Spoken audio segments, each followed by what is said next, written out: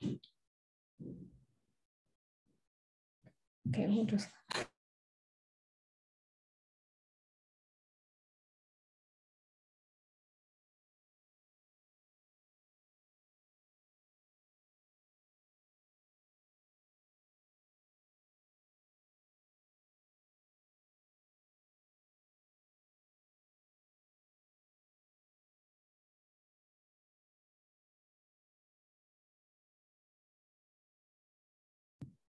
Hi, everyone. Welcome to the University of Southern California's Viterbi School of Engineering admitted student webinar today for the Master's in Quantum Information Science.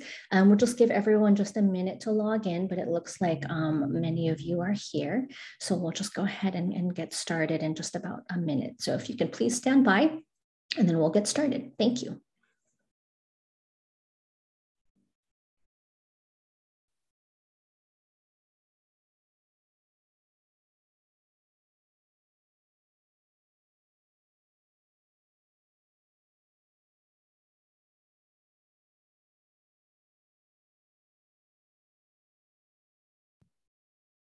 Okay, everyone. So we've got most of us that are registered are here. So I'm so happy to see everyone joining us today. My name is Cami. I represent the Viterbi School of Engineering graduate programs. And I am really pleased to welcome all of you today and congratulations on your admission to the Master's in Quantum Information Science.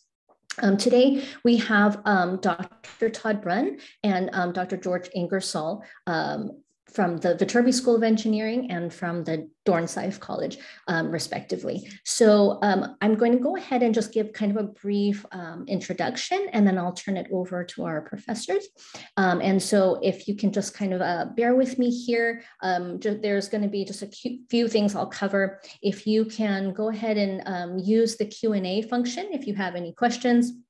Thank you very much for my colleague Ray, who has just put that information into the chat. So the Q&A section is the best place to be able to put your questions, and then we can address them accordingly. Okay, so I'll go ahead and get started. So again, welcome to USC, and we're so pleased that you're considering the program here to pursue your graduate studies. Just a few things, give me 1 minute here. Just a few things about the School of Engineering. We've got about 6,300 graduate students. That's master's and PhD. That includes master's students who are taking our program remotely. So we have a good dynamic population of graduate students. We have 17 full-time tenure-track National Academy of Engineering members. We're ranked number 12 in graduate engineering programs by US News and World Report. And you'll find over 76,000 engineering alumni worldwide. One of the nice things is for myself, I've been able to meet so many alumni as I have been able to travel and meet students from all over the world. I have been able to see and meet many alumni that are living in various parts of the globe. So it's been really nice to be able to see our alumni successful and moving all across the country and the world. Okay. Okay, so for those of you who have not necessarily been to Los Angeles or maybe have visited or have just heard about Los Angeles, just one thing to kind of touch upon with regards to our location. One of the best things about our location is being a global hub for innovation. And you'll see here in this kind of small map, Los Angeles, the greater Los Angeles area. And where USC is located, we're very centrally located to be able to access the wealth of resources that we have here in Los Angeles. You'll see in kind of the west side, you know, where the blue is, that's the water. You'll see kind of a lot of development there in terms of innovation. A lot of technical companies have developed spaces there. And so you can kind of see that it's a great opportunity to study in Los Angeles and provides a lot of opportunities for internships and future careers. Okay, so I'll just touch on this really quickly. We here at the university, We have students from over 110 countries that attend the university. In the engineering school alone, we have applicants from over 70 countries. And so one of the great things about the university, if that's something you're looking for as you pursue your graduate studies, is that we have a very global community, a very dynamic and diverse community. And that's what I think is one of the greatest assets of the school, is that you're really able to meet people with really diverse and varied backgrounds, and learn from professors, of course, that are also have varied backgrounds as well. So that's one thing that's I find a great asset about the school. One thing that we have been able to do is to implement our ambassador program, which I'm really happy about, because I do know that as you're kind of making your decision, it's really valuable to be able to talk to students that are currently enrolled at USC. Obviously, I work at the university, and of course, I am very biased because I know how wonderful the school is, but hearing from students is really important. So we have an ambassador program, which you can use to contact students and just ask them any questions. And they are really responsive and great about just sharing their experiences with you. So I encourage you all to do that. A few other things too, as you explore, many of you may be residing outside of California and outside of the country. So please do feel free to take advantage of some of these resources, like taking a virtual tour of campus, exploring the student organizations and the cultural communities. I think that's really important because of course, as you're coming here to pursue your graduate program, you want to enjoy yourself also and meet people and network with others. So that's a really great way to do that. Learn about student safety and wellness. That's a really important thing for us here at USC, is just to be able to, of course, know that you're safe, and that the university has a lot of programs to ensure your safety, and then just ensuring your wellness as well, because many of you may be coming from a different state or city or country. So that's very important to us. And then for international students, we have a dedicated international student office for you to access in case you have any questions about immigration issues, visa issues, things like that. Okay, the fall deadlines. So for students who are international students, you have until April the 15th to submit financial documents and just your statement of financial support. May 1st is the last day to submit your statement of intent and your commitment deposit. So please be mindful of those deadlines, and those are fast approaching. So we hope that you can meet those, and that we hope to welcome you here. And then many students, we know that over the years, students usually wait until the day before the deadline or on the deadline to commit if they are intending to enroll here. But the sooner you do that, the sooner that you can access pre-orientation resources, join a mentorship program, connect with your department. A lot of the academic departments start to reach out to you to kind of request what your course plans are and things like that. So it's really important to kind of submit your statement of intent. If you already know that you are planning to come here, the advisors will start reaching out to you sooner than that. And then explore housing options as well. That's really important as well. Okay, so here's our contact information, and then we'll of course share these slides with you as well after the session. But you can always contact us if you have further questions just related to anything related to your admission, and we'll be happy to answer those questions for you. Okay, so I'm going to turn it over to our friend, Dr. Todd Brunn, who will kind of talk a little bit more about the Master's in Quantum Information Science, and specifically about the program. Okay, so there you go, Todd. Thanks. So I'm going to share some slides.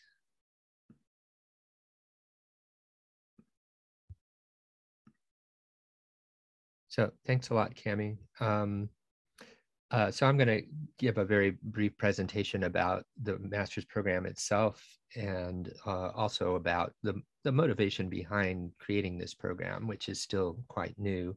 Our first cohort of students came in last fall of 2021. So the the group of you that we're talking to now would be in the second cohort of students to join this program.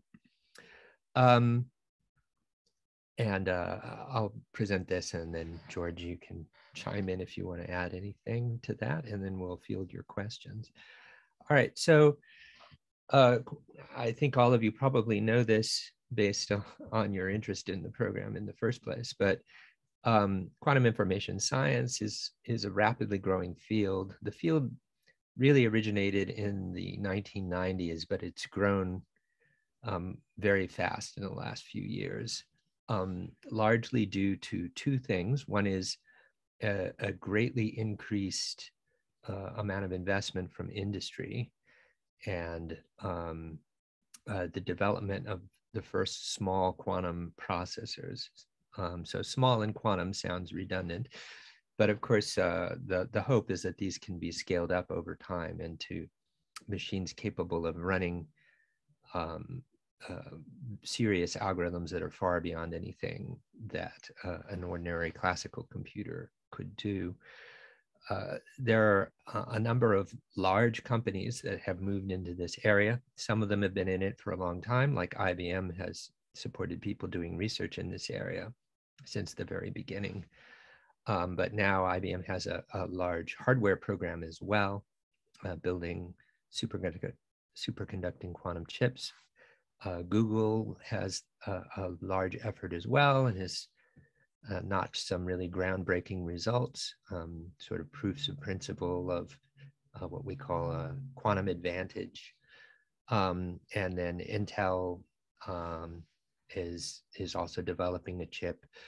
Microsoft has moved into the software side of things and also cloud services connecting people to the hardware. And it's not just in this country either by any means. Alibaba and Tencent are both got quantum computing efforts now. One of my former students is helping to organize the quantum computing effort at Tencent, for example. And then there are also a lot of startups. So here's a very abbreviated list of some of them. Idée Quantique, which makes quantum cryptography systems. D-Wave, which is one of the earliest companies to develop. They build special purpose quantum annealing machines. Rigetti, which is also developing superconducting chips. IonQ, which is using a different technology, ion trap-based quantum computing, which is also being worked on by some other companies such as Honeywell. Q-Control and Xanadu are developing software for quantum computing and quantum computing research. So right now we're seeing the field move. Research is still very much a major activity, but we're moving from the earlier situation where pretty much everything was basic research to a phase of commercialization and industrial investment. And that's why we thought that a master's program might be timely to develop at this time, because increasingly we're going to see the employment in this area move from largely people engaged in research to people developing and designing hardware, software engineering, and a lot of other aspects in developing quantum technologies. So, sorry. I'm going to adjust this because the sun is now shining right in my eyes.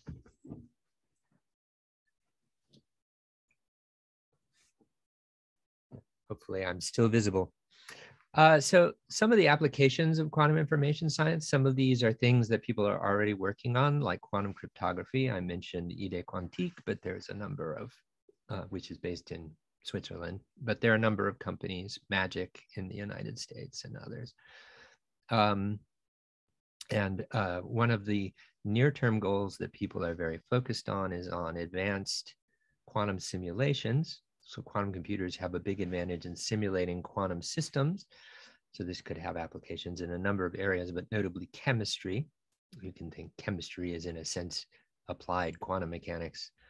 And it's very difficult to do fully quantum simulations with ordinary computers. Another area people that are working on a lot right now is optimization. this is an area where exactly what the regions of advantage are still being discovered, but people are trying to apply quantum techniques to a number of different problems. And I mentioned the D-Wave machines and other quantum annealing machines, which are designed to solve classes of optimization problems. A little bit further out, quantum computers can solve large linear systems, much bigger than anything that a classical computer can do, though this needs to be in a certain regime of parameter space for there to be a real advantage.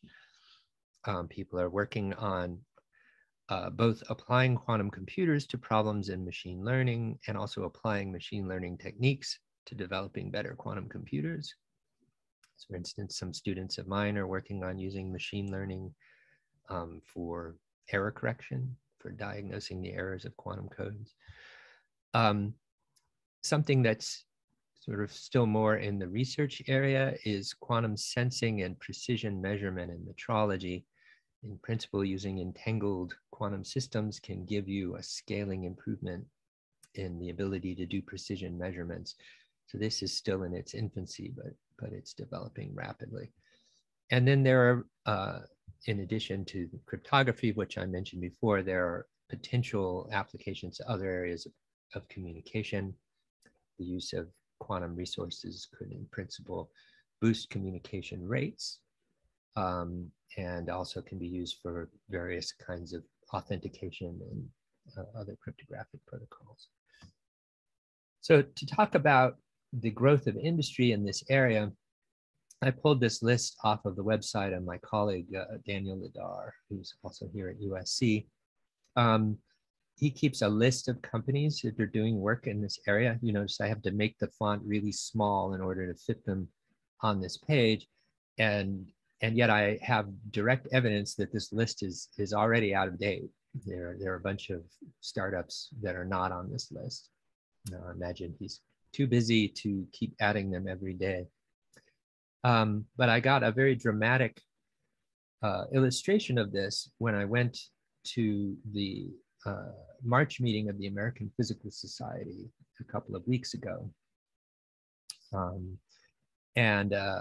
That always includes an exhibit hall of companies making laboratory equipment and things like that. It was the first in-person meeting of the March meeting since 2019. And it was astonishing how much of the exhibit space was now taken up by various companies working on different aspects of quantum computing and quantum information. So here are some pictures I took from there. You can see this is a part of a dilution refrigerator, which is used for these superconducting systems. On display, this company is developing software, promoting quantum industries in other countries. And that was certainly not all. And actually, this isn't even all the photos I took, but it gets boring after a while to look at them all.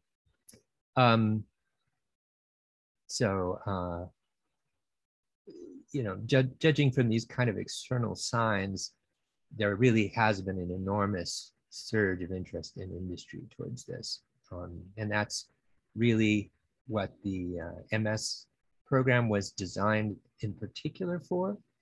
But of course, it could also serve as a gateway into research. Some research is being done in these companies, but there's also academic research, definitely still ongoing, and research at government labs and other facilities.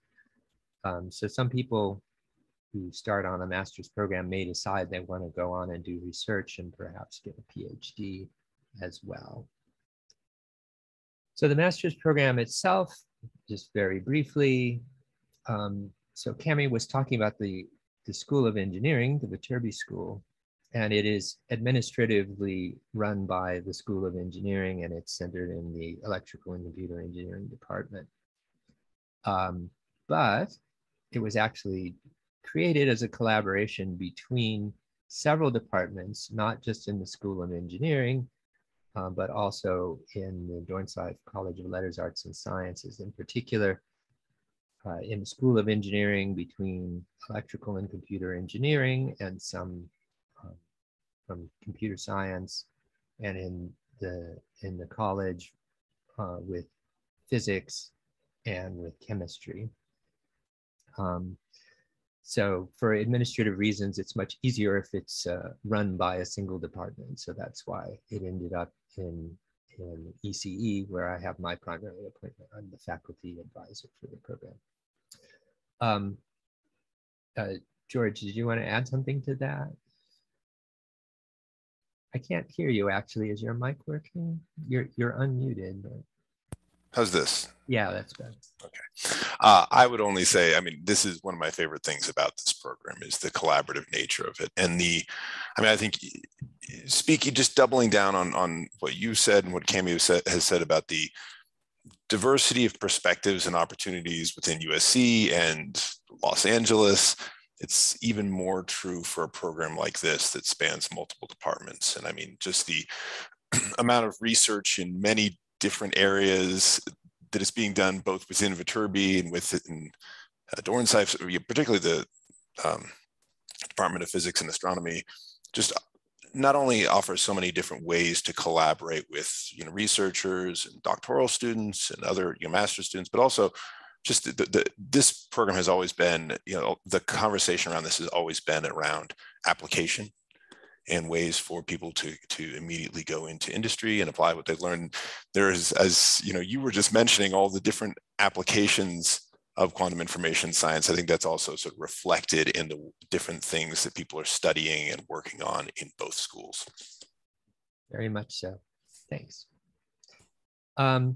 So the way we conceived the program was that it would be a 28-unit program, which would be generally on the order of 7 or so classes, taken over 3 semesters, generally admission in the fall, then the following spring semester, and then the fall semester of the next year. Over the summer, one could do an internship or possibly be engaged in directed research. It's pre-pandemic was conceived as being for full-time in-person instruction. Most classes at USC are currently operating in a hybrid mode. So they are jointly in person and on Zoom. I don't know how much that will persist. So it is really intended, if things return to normal, whatever that is, that it will be mainly in person. We do have facilities for remote instruction, and it may be that we'll move in that direction in the future, but for now, that's the goal. There's an emphasis both on the theory of quantum information science, but also on practical applications. So some of our courses are for programming quantum computers or doing projects in quantum computation. So there's very few such master's programs right now. We're one of the first to be created. A few years from now, maybe that'll change. It seems like others have started deciding this is a good idea. But for now, that's still true. And if you want the details of the requirements, the USC course catalog is online. Here's the URL, but it's easy to find on the USC website. And it will give the exact requirements of the class. So I think we said most of this anyway, but it includes both introductions to the theory of quantum computing and quantum information, and some work on projects of programming quantum computers. Basically, we break it down into a set of 3 classes that we're requiring people to take, which cover sort of a broad introduction to quantum information processing. This is a class EE 520. Quantum error correction, which is a class EE 514. And applications of quantum computing, which is in the physics department, physics 513. Then one has to choose a sample of classes from a somewhat longer list, which I hope will become even longer with time. There are a couple of classes that I'm hoping we're going to add over the next couple of years, one on quantum cryptography, that was offered as a special topics class last year. This fall, there's a special topics class being offered in quantum fault tolerance, developing fault tolerant quantum computers, taught by my colleague, Ben Reichart. And I hope that both of these will become regular classes. But for now, we can also approve them to count towards the degree. And then you can take electives in related areas like algorithms in the computer science department, or if you come in, say, from a computer science background and you'd like to take a quantum mechanics class, either in ECE or in physics, you can do that. And, there's a long list of possible electives, and we can approve others as well. So here's an example of what a schedule might look like for this degree. You start with introduction to quantum information processing and say maybe one of the elective classes. Then in the spring, you might take Physics 513, which is applications of quantum computing. I mentioned that's one of the required classes, and maybe one of our core classes, open quantum systems. There's another one that I'm teaching right now, which is on quantum information theory, about the theory of quantum communication. And then in the last semester, pick up the quantum error correction class. Obviously, the order is not set, and then we try to tailor this. There are, we hope, enough options to tailor this to people with different backgrounds. So some people will come in with a physics background, some with an engineering background or a computer science background, or perhaps another field like chemistry or mathematics. So I think anyone from a background with good mathematical skills could come into this program and succeed. So these are the contacts for me, for George, and for Cami, which hopefully you'll feel free to reach out to us if you have any questions. And then we'll devote the rest of this to questions now. But George, do you want to add something before we get to that? No, let's take the questions. Yeah.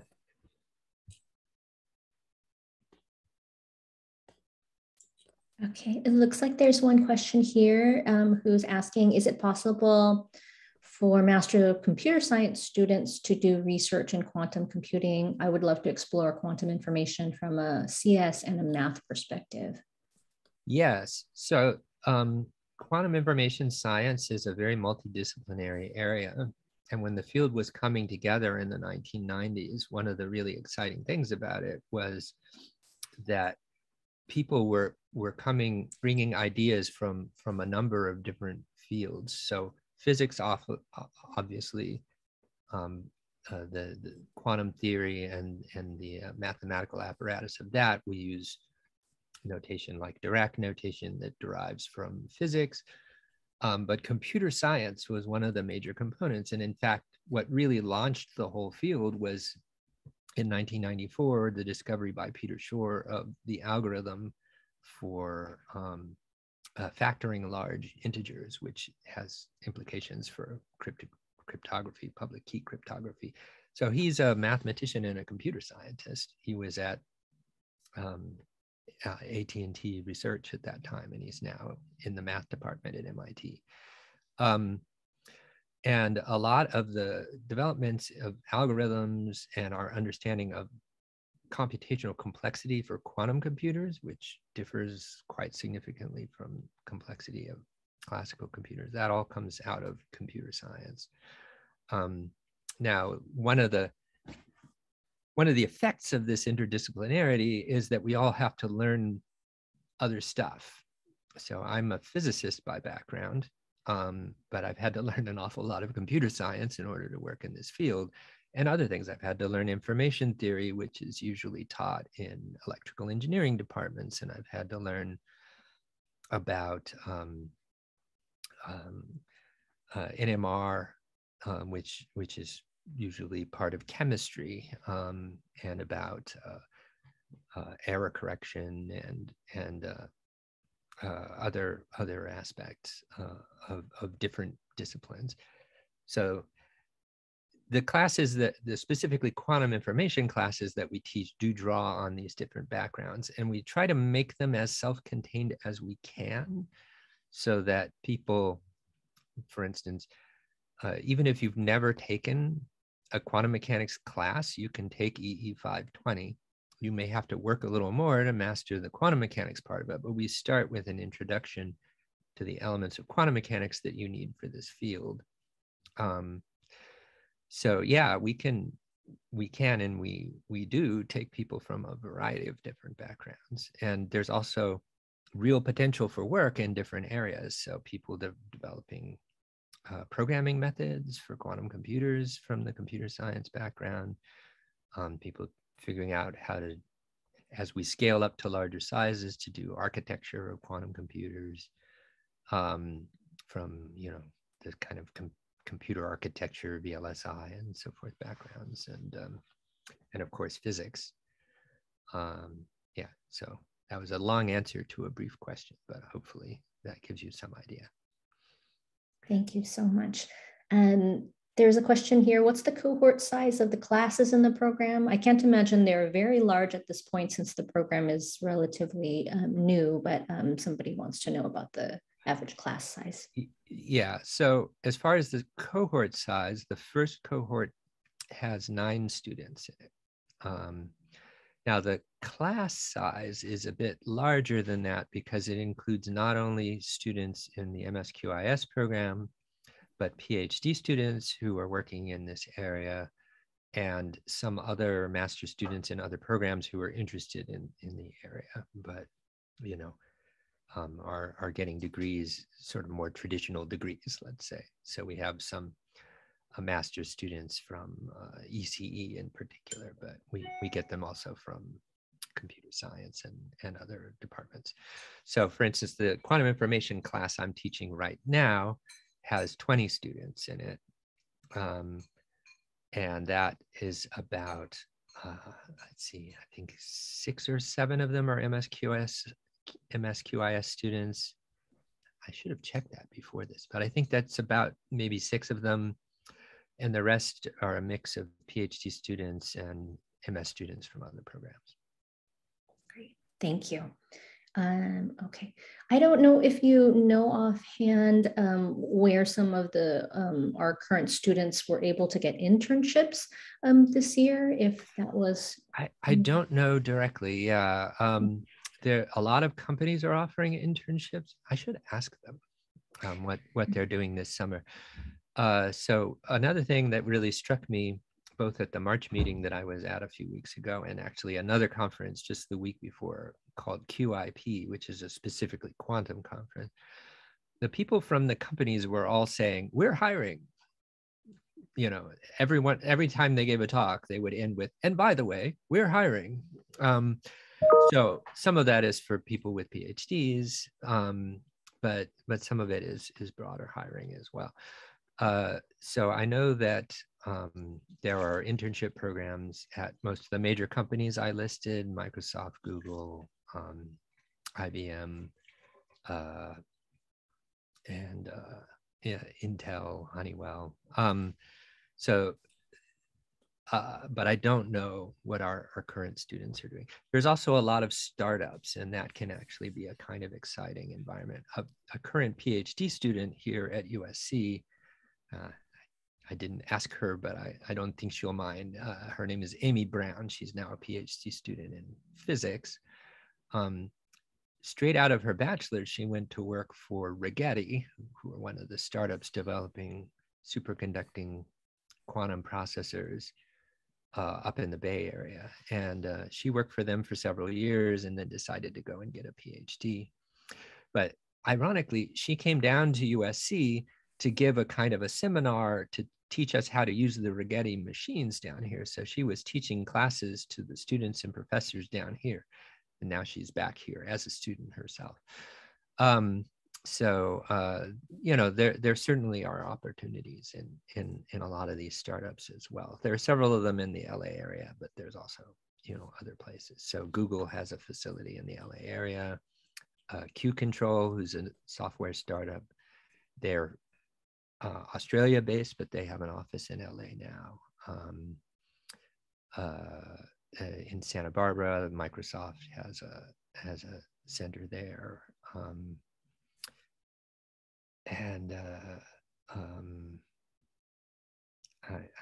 I'm not sure where people are working right now. Sorry. I also can't offer any insight into where the folks who will be starting their internships this summer will be, but I do remember when we were doing our research before launching this program into job opportunities related to this field, just how many internships were being posted. It's really, that was the overwhelming takeaway, was just companies are looking for interns. Yeah, on the company websites, usually if you go either to their employment page or sometimes they have a separate internship page, they list them there. And then we can certainly, after this, get in contact with the students in the program and just kind of do a quick survey of them and see if any of them are interning. We should do that. Yeah. Okay, there's a question here. Can we take the electives outside of the prescribed catalog and list from different departments? So yes, at least up to a point. So we created a list of things that we thought people were likely to want to take that seemed appropriate to us. It's a fairly long list. So those are all pre-approved electives, which means that you can just take them. You can register for those. You don't need permission of any kind. If you want to take another elective, which is not on that list, what you do is you submit an online form called a special request form, which is through the website on the ECE department website. And that goes actually to me, saying what class you want to take. And, if it seems, reasonably related to quantum information science, then I'll approve it.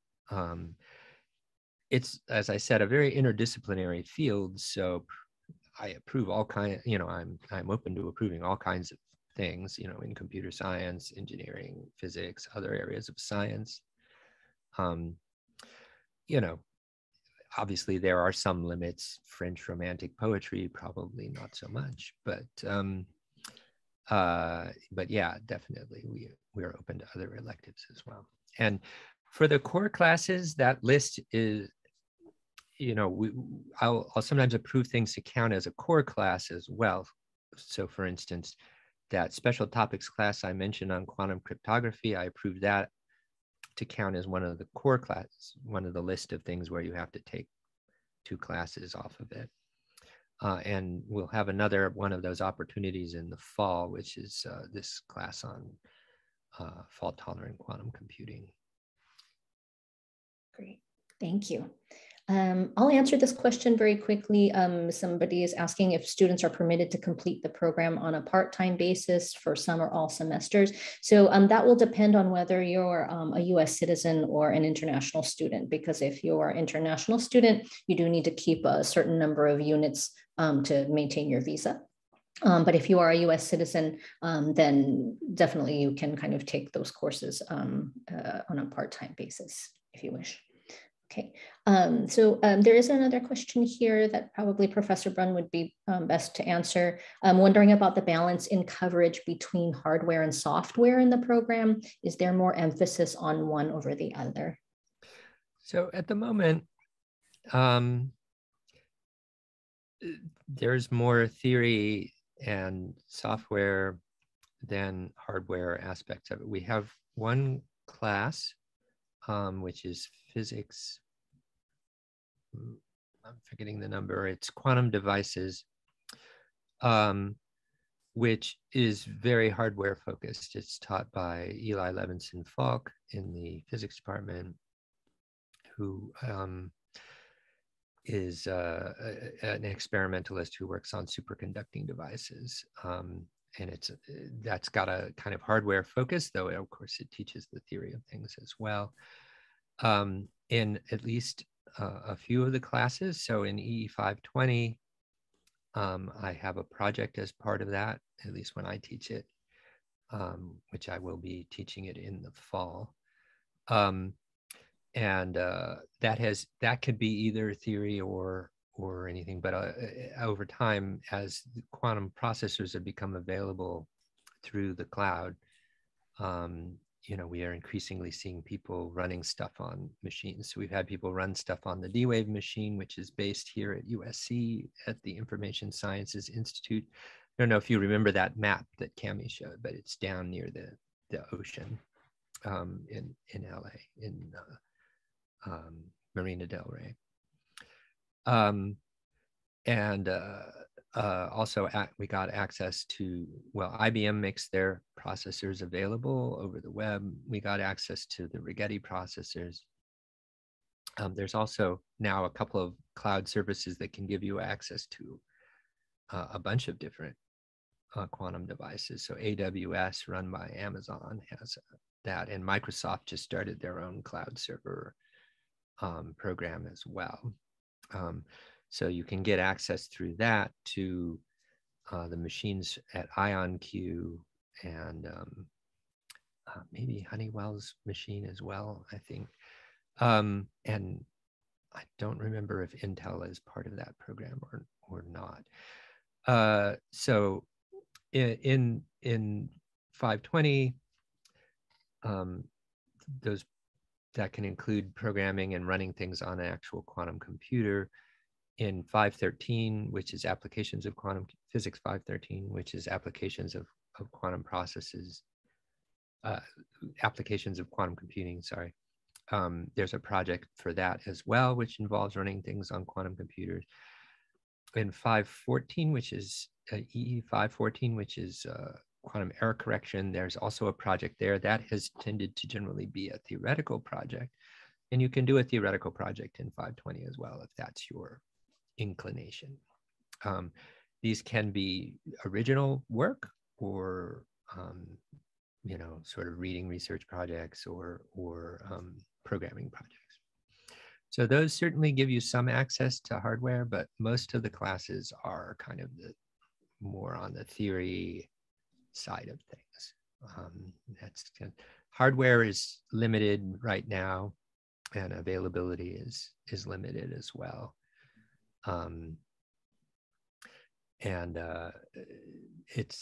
It requires serious facilities to build these things. So there's not much opportunity for real hands-on working with them right now, though.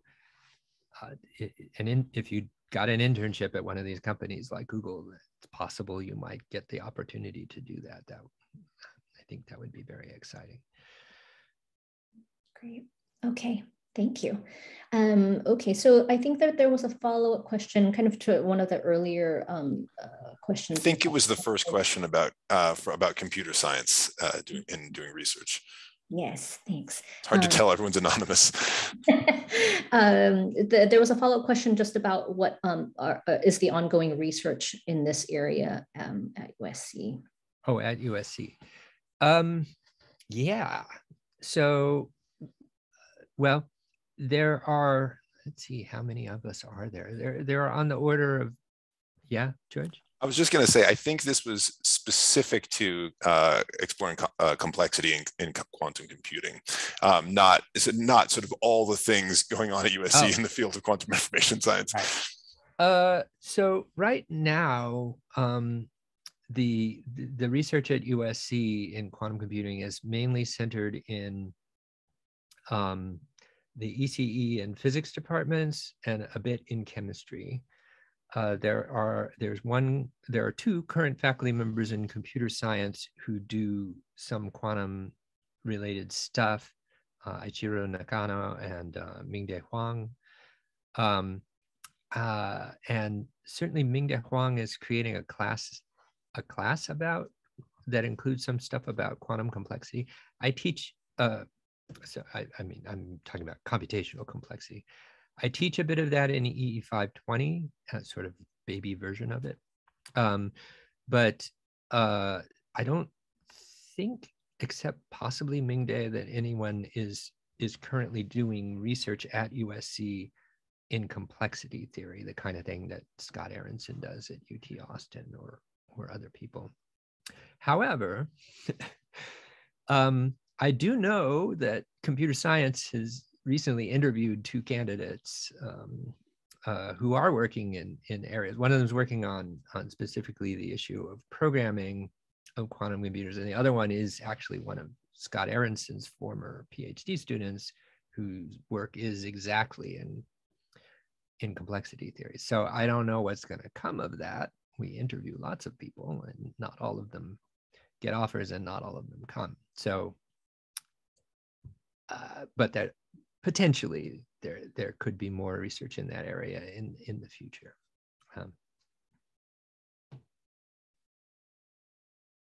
I think you're muted, Cami. Sorry. There's another question here. Would the courses be specific to any particular approach to quantum computing, like annealing, or would it be generic and platform blind? Well, mostly we use the so-called circuit model of quantum computing because that's what's most widespread in the field.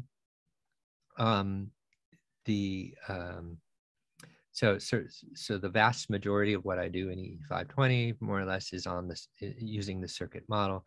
So you can relate that to, I don't know how far into the weeds to go here. You can relate that to notions of complexity using the idea of Turing machines. So the idea, a specific quantum computation is described by some logic circuit. Obviously, for every different instance of the problem, this circuit will be a bit different. So we call up a problem tractable if these circuits are of polynomial size, and if there's in principle, a classical Turing machine that if you say, I want to solve this problem, it will output the circuit you need to implement. So that's mostly what we teach, and that's the dominant paradigm in the field. It's the paradigm for which we have strong results about error correction and fault tolerance. There are other approaches. So you mentioned annealing.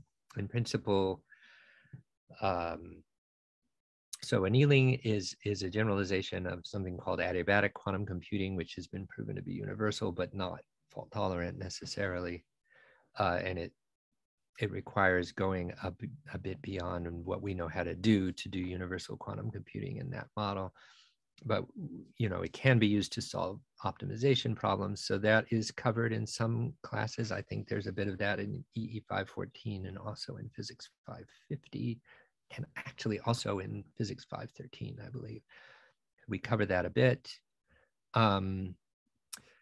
There's also some non-computing aspects. So quantum information theory is really about communications, not computing. Quantum error correction applies to both computing and communications. Let's see, any other models? I mean, we talk a bit about some of the other models just so you have a kind of idea. So things like holonomic quantum computing and topological, but it's mainly the circuit model. Great. I'm going to give Professor Brunn a couple-minute break right now, and I'll answer this question. So it's written on the Viterbi website that 28 credit courses run for 4 semesters. And how is this program completed in 3 semesters, and what's the credit division? So I'll just kind of answer that question broadly. So generally speaking, we kind of don't recommend that students take 3 courses per semester because that is a pretty heavy load. Many students can do it, but you can kind of see what your pace and what your ability is.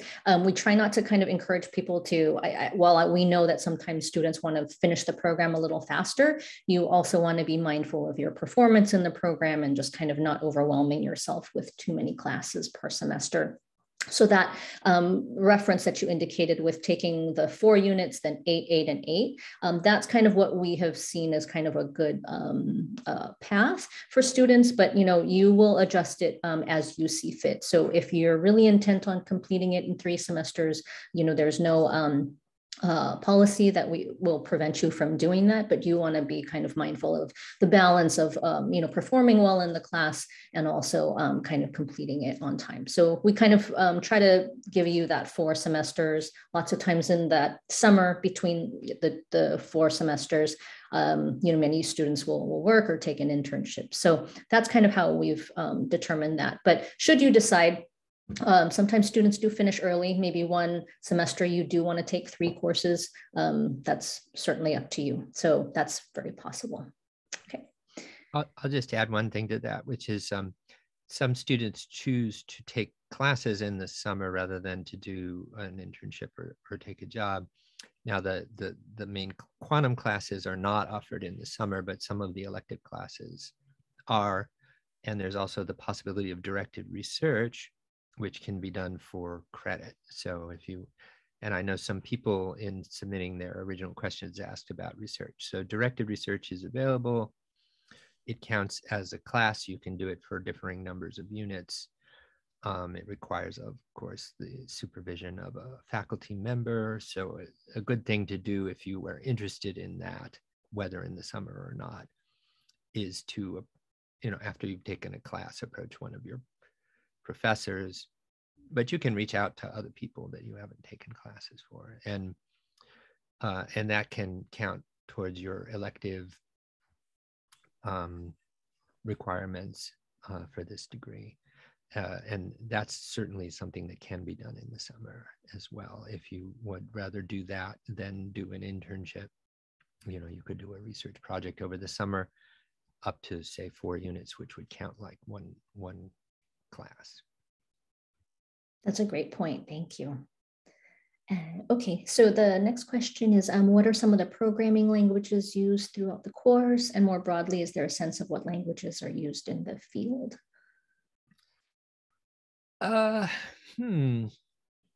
Well, I know a lot of the cloud-based services are based, they use Jupyter notebooks so I think both AWS and maybe IBM use that. So for programming quantum computers, there are actually specific programming languages for that have been developed. So IBM has their own language / programming environment called Qiskit. Microsoft has another one. It used to be called Liquid. The rule is it has to have a Q in the name no matter what, because quantum. But now they're calling it something else, and I'm blanking on what that name is now. So within the classes that we teach, I don't think there's any prescribed programming language. Certainly for any programming involved in the classes I teach, people can work in whatever language they want. So I don't know that there's a specific standard. Yeah, most people are familiar with, one of the common languages, Python, or who knows. I'm old, right? I used to program I literally programmed in Fortran back in the day, but C++ and Lisp. Anyone remember that one? So there's all kind. I don't think we have a requirement of a particular programming language, but I think for the cloud-based stuff, you would use one of the one of the systems that's been developed by one of these companies, probably either Qiskit or the one that Microsoft developed, whose name I'm blanking on. Okay, thank you. So we've just about got about 7 minutes left, and there's 2 questions remaining. So I know, Professor Brunn, you talked about directed research. There is a question here about the thesis option and just exploring research in QIS at the CQ. Yeah, so a couple of people asked about the thesis option also in the questions they submitted. So right now we don't have a thesis option for this program. Now, maybe that will change in the future, but for the present, there's not. So in engineering, many of the master's programs don't I mean, many of them have thesis options in principle, but they're actually rarely exercised. However, research is definitely possible and indeed encouraged. So that's done as what we call directed research. So it's you apply for it with a particular faculty member who supervises it. And this can be in any of several departments, depending on the department where the faculty member is. We approve all of that for this program. And this research can and often does lead to published research work, either within the the semester that it's done, or sometimes it takes a while for it to actually make its way into a journal, but also might involve, for instance, presentations at conferences or something like that. So I've had students who do that. For the present, we didn't include a thesis option for this master's degree. And so unless there's something broader, so Cami, you might be able to offer this, but I think it's program by program, right? Whether they offer it or not. Yeah. So for now, we don't. Okay, thank you. And then last but not least, is there something we can touch up on during the time we have before classes start so that we are best prepared? I like that question. That's an excellent question. I will say this field is pretty mathematical, so you really need to be comfortable with that. And the area of mathematics that is most central to it is linear algebra.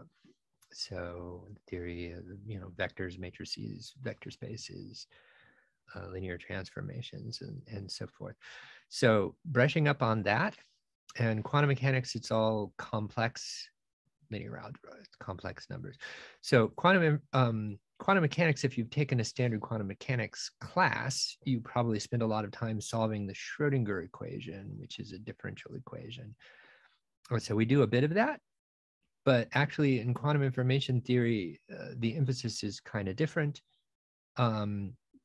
It's mostly finite dimensional systems, discrete systems, and discrete time. So rather than solving things evolving continuously in time, it's like computational steps where you go from the state at step 1 to the state at step 2, which is your states are vectors that are multiplied by matrices. So linear algebra, number 1. And if you have access to the book Nielsen and Schwang, sorry, that's the authors of the book. It's Quantum Computation and Quantum Information by Michael Nielsen and Isaac Schwang. Still kind of the Bible of the field, even though it's more than 20 years old now. They have an introductory chapter 2 in particular of that book, where they cover the basics of the field, but they also have a very nice compact segment on linear algebra and what you need. So that's actually a great thing to review. We at least used to have a module on linear algebra that I recorded. It's like 4 one-hour sessions. I think it's still on the website somewhere, on the Viterbi website. Sorry, I don't know the link, but that's intended as a review of linear algebra for incoming students. So that would be my number 1. If you come from a background where you haven't taken a quantum class, you might want to do some reading up on the basics of that. So Nielsen and Schwang actually is a really good resource for that as well. EE 520 uses that book as its textbook, so it's a really good place to start. If you have taken a quantum class, still worth taking a look at that, because, as I said, the way we do it is a little different than what's done in a standard quantum mechanics class in this field. And then there are some other things that are helpful. Probability theory is helpful, but not as central as linear algebra.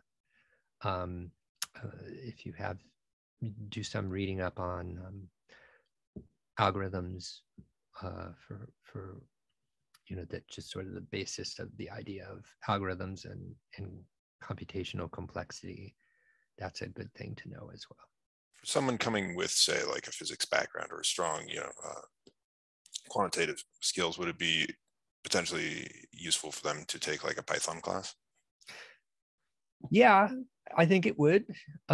If you haven't done any programming, well, shame on you. But you know, programming is an awful lot of what everyone does. So while most of the classes don't, well, Physics 513 certainly involves programming, definitely. I mean, as part of the class, you have to write programs. But EE 520 and 514 are more theoretical, but they do include projects that may involve programming as well. If you plan to go and do an internship or go and get a job in this field, you're going to need to know how to program. So if you don't have that, that would be a great thing to work on over the summer. Get some basic, take some basic online class, or go through a book on programming in one of the really common languages like Python. If you already have a programming background and you want to kind of see what's out there, you can go look at IBM has an absolutely fantastic website, which is guidance for people using their processors that are available through the cloud.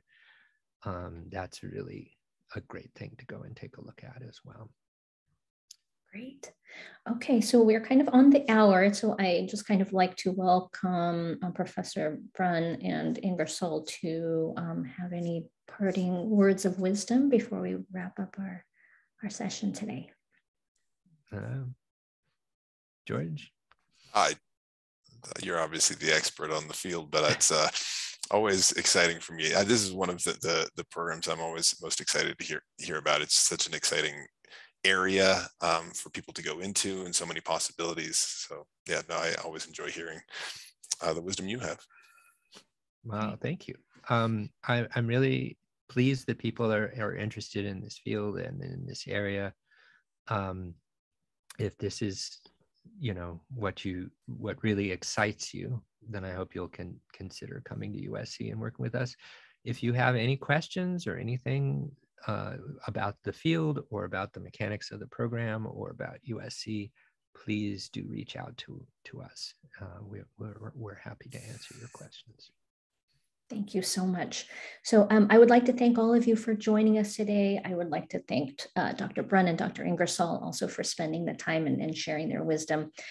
So please, as Dr. Brunn said, feel free to reach out to us if you have any questions.